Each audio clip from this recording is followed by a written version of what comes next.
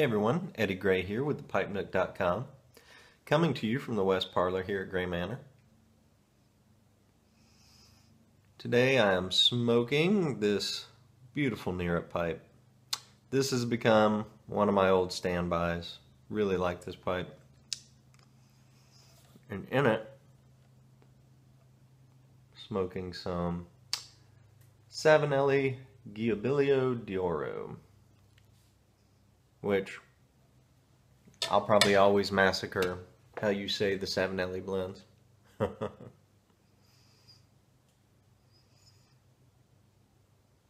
I think it means Golden Jubilee. And it's a lot of Kia flake. Let's see. I can show you. It's a lot of Kia Virginia flake.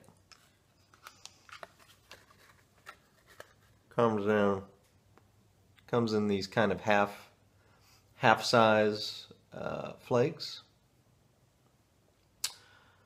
Kind of reminiscent of McBaron, which, if I recall, I do believe McBaron makes all of these blends. Yeah, I'm pretty sure they do. All the Savinelli blends except for the 140th anniversary, which is made by Cornell and Deal. Being a small batch as it is.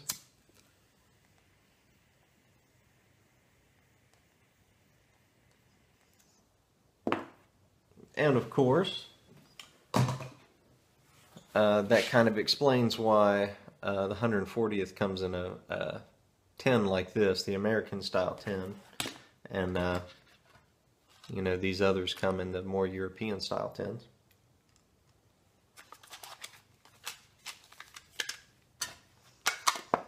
So, I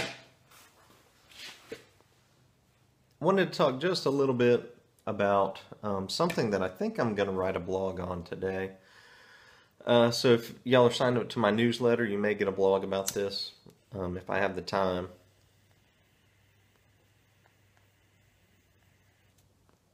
But first, let me say this Giabilio d'Oro.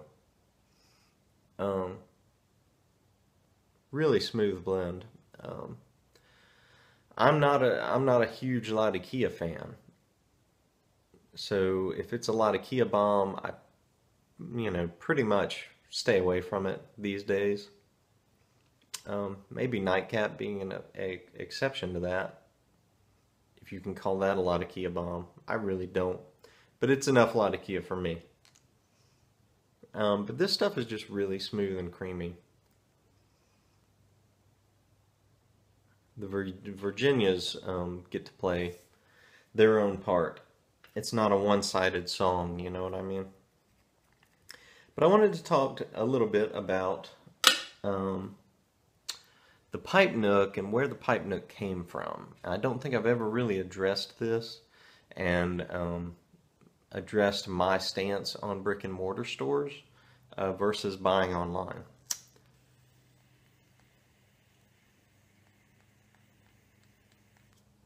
I am at the end of my pipe, but I'll press on.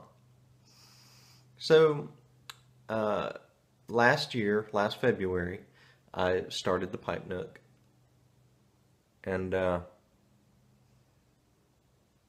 so far, I don't have any intentions on creating a brick and mortar store. In my hometown, I live in Pensacola, Florida. You know, we used to have 3 or 4 stores that carried pipes. We had Cordova Cigars, we had the Pipe Rack downtown, we had the Tinderbox in the mall. And, you know, some drugstores carried pipes, you know, the Dr. Graybo's and Corn Cobs and things like that. And just through the years, those all disappeared. One by one, they closed down or they became more cigar-centric. And the last holdout in my town was the Tinderbox. And it was kind of broken into thirds. It was probably a third cigars. Actually, it was probably more, half cigars was their business. And then 25% was pipes and pipe tobacco. And then the other 25% was just, novelty stuff, gifts. They had started carrying wine and that kind of stuff. So, but then they shut down in 2015. I believe it was December 2015. And I decided that, for me, I would have to buy everything online if I was going to continue smoking pipes, which I was. And I got to thinking about that. I'm like, Pensacola's it's not a big city by any means, but it's a nice sized town. I think the greater Pensacola area, I think, is about 300,000, 350,000 people.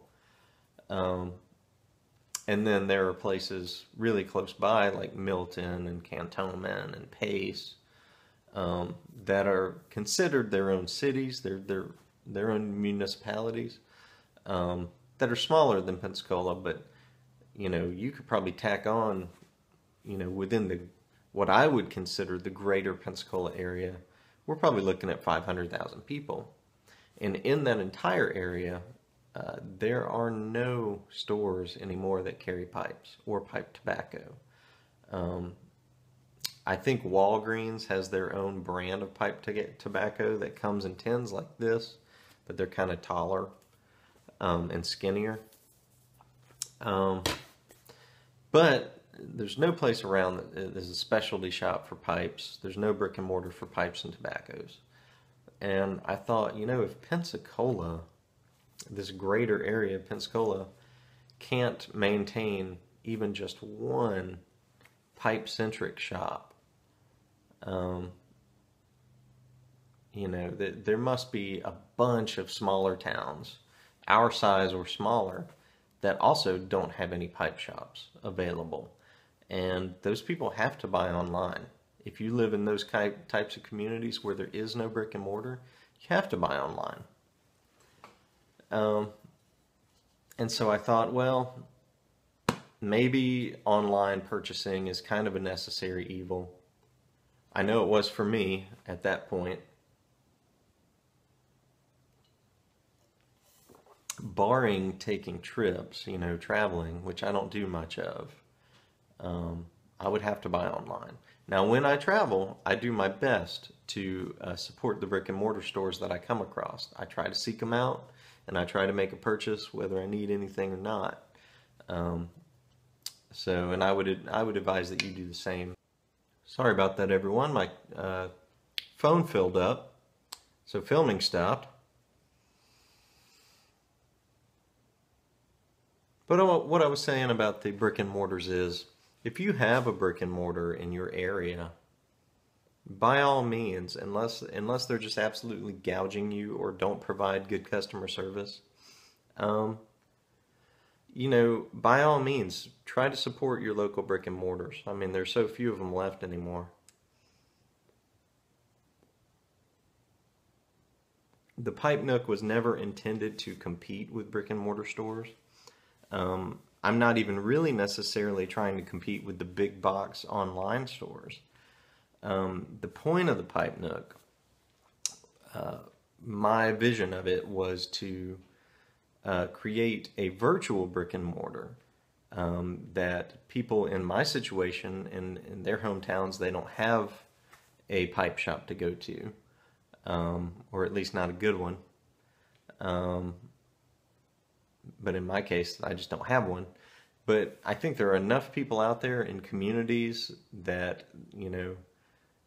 pipe smoking has become such a niche market that a lot of us in smaller to mid-sized towns have to use the internet to get their pipes and supplies. And that's where the Pipe Nook comes in. I wanted it to be a website that had kind of a brick and mortar feel to it, a little homespun type feel. I mean, it doesn't look like a MySpace page, I hope. I hope you guys don't think that. It doesn't look like, GeoCities or anything like that. But it's also not a super fancy, frilly, type shopping experience like the big guys. I'm not really trying for that. And certainly I'm not trying for their inventory, just the massive size of their inventory. I've spoke on this before, but I want to have everything on my site be a personal recommendation from me in that, I carry Savinellis, I carry Mr. Broggs, I carry Stanwells and Big Bens and, Chris Morgan's and Missouri Meerschaums, Neerup pipes, Rossi's. They're all pipes that I personally smoke. Same thing with the tobaccos that I'm choosing, and I'm being very, very careful about what I choose. So, that's why I started with Dunhill and Peterson and McBaron and Savinelli. They're tobaccos that I smoke and enjoy. So that's kind of where the Pipe Nook came about, and I kind of just wanted to give you that, I guess, other side of the story. I don't think I've ever clearly spoken to that point, that I'm not out to take business away from brick and mortar stores. That's not the point of this site at all. So just wanted to let you guys know my thoughts on that, my thoughts on local brick and mortars and other online shops. There are some other online shops that I have respect for, including the big box guys, what I call the big box guys. They carry everything under the sun. I